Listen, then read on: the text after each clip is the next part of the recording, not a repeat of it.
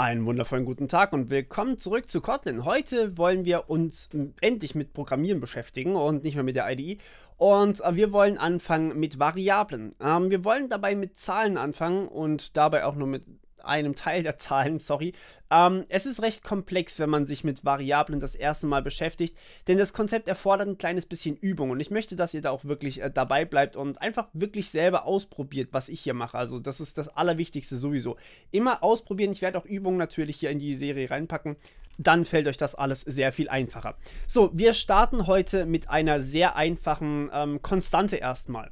Eine Konstante bekommt einen Wert, eben wie Konstanten so sind, und die sollen dann nicht mehr verändert werden. Warum ist es irgendwie wichtig? Also wir machen das als allererstes mal. Wir schreiben uns eine Konstante. Konstanten, alles was ihr konstant machen könnt, macht ihr konstant. Alles was ihr variabel halten müsst, also was sich verändern kann, macht ihr variabel. Dazu gleich mehr. Also wir wollen eine Konstante haben, zum Beispiel Value. Und dann können wir zum Beispiel sagen, okay, mein Bildschirm hat so und so viel Pixel. Das heißt, ich sage hier Breite, oder am besten sprecht ihr Englisch, also im Code schreibt man normalerweise immer Englisch, das heißt, wir sagen hier Width, also wie breit ist quasi, wie breit ist mein Bildschirm, und das ist quasi nur der Name meiner Variablen oder meiner Konstanten in diesem Fall. Das heißt, das ist quasi die Art und Weise, wie ich sie anspreche, ja. Und dann müsst ihr aber noch den Typ angeben. Das heißt, was für eine Variable haben wir hier? Haben wir hier einen Buchstaben? Haben wir hier eine Zahl? Was genau haben wir eigentlich hier?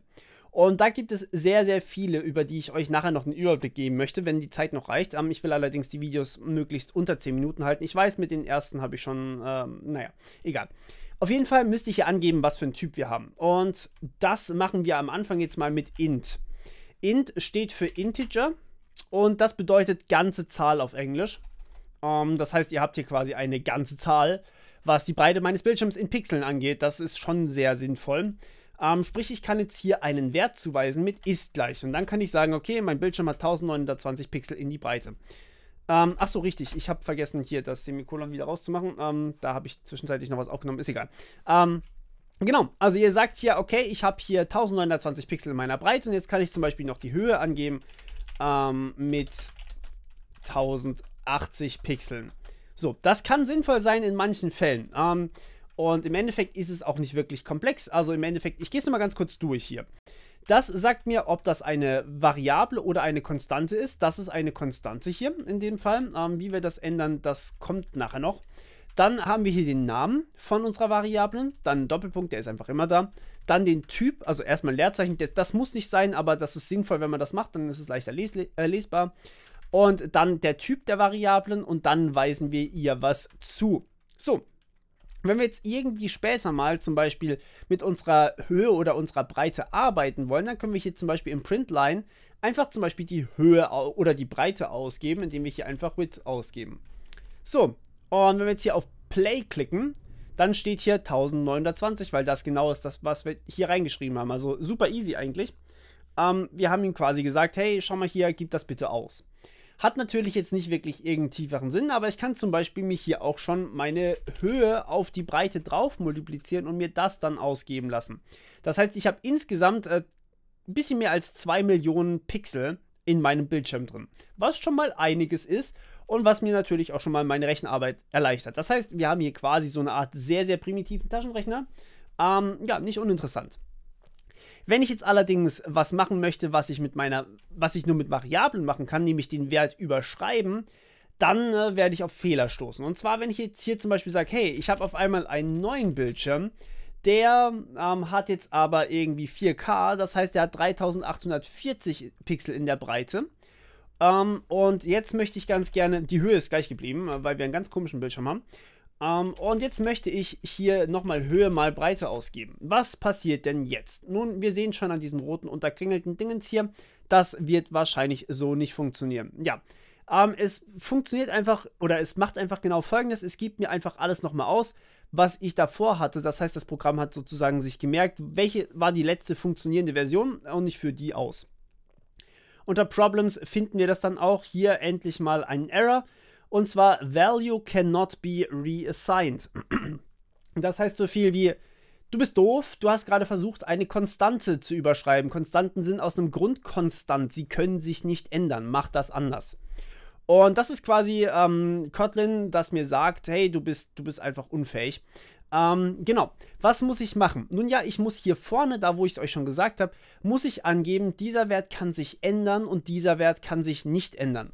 Das heißt, wenn ich einen Wert habe, der sich ändern kann, über den ich was drüber schreiben kann, dann mache ich das mit einem var. Var bedeutet Variable, während val Value bedeutet, also einfach nur ein fester Wert, könnte man so sagen. Und Variable, naja, die sind halt variabel, also unfest, also veränderlich. Und jetzt kann ich hier einfach neue Sachen in meine Breite reinschreiben, also in meine Width, und dann eben sagen, okay, berechne mir das nochmal neu. Und dann sehen wir, ja, ich weiß, ich muss speichern. Und ja, ich weiß, ich habe Fehler gehabt, jetzt nicht mehr. Und ja, jetzt sehen wir auch Folgendes. Wir kriegen zwei Ausgaben, nämlich einmal die Breite mal Höhe, also meine insgesamten Pixel in meinem Bildschirm von 1920 mal 1080.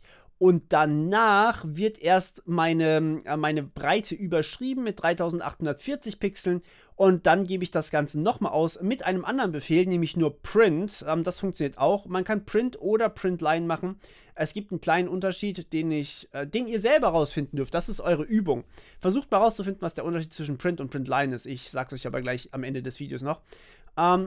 Genau, dann habe ich hier einfach Print ausgegeben oder mit Print eine Breite mal Höhe ausgegeben und hier ist ja jetzt die Breite nicht mehr 1920, weil ich habe einen anderen Wert reingeschrieben. Ich habe ja gesagt, okay, 1920 wird weggeschmissen, ich habe jetzt 3840 und da kommt natürlich dann eine genau doppelt so hohe Pixelanzahl heraus. Genau, cool. Ja, jetzt pausiert mich kurz, versucht mal herauszufinden, selbstständig, was der Unterschied zwischen Print und Printline ist oder println. Das LN steht für Line. Und dann hören wir uns gleich wieder. Gut, ich hoffe, ihr habt es gemacht. Jetzt geht es zur Lösung. Und zwar Print und Printline. Wir wollen einfach mal Folgendes machen. Wir fügen hier nochmal einen Print ein und nochmal einen Print. Und dann fällt das Ganze eigentlich schon relativ schnell auf.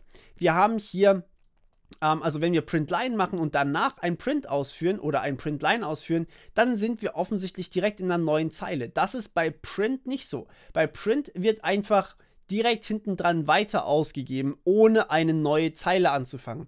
Das heißt, wenn ihr mehrere Sachen ausgeben wollt, die alle in derselben Zeile stehen, könnt ihr das mit Print machen. Wenn ihr jedes Mal eine neue Zeile haben wollt, könnt ihr das mit Printline machen. Also, hier nochmal ganz kurz der Unterschied zur Demonstration.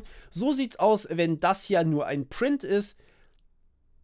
So sieht es aus, wenn das hier ein Printline ist. Es fügt im Endeffekt eine neue Zeile hinten dran ein. Okay? Und ja, das ist eigentlich auch schon alles, was ich euch für dieses Video zeigen wollte. Unterschied, was ihr euch nochmal merken solltet, ist der Unterschied zwischen var und val und generell, wie ihr Variablen oder Konstanten erstellt. Das heißt, vorne var oder val aufschreiben, dann den Namen, mit dem man dann später darauf zugreifen kann, einen Doppelpunkt, der Typ, der sehr, sehr verschieden sein kann, zu dem nächstes Video mehr, dann ein Gleichheitszeichen und dann der Wert, den ihr reinschreiben wollt. Alles klar, dann bis zum nächsten Mal, wir hören uns, ciao.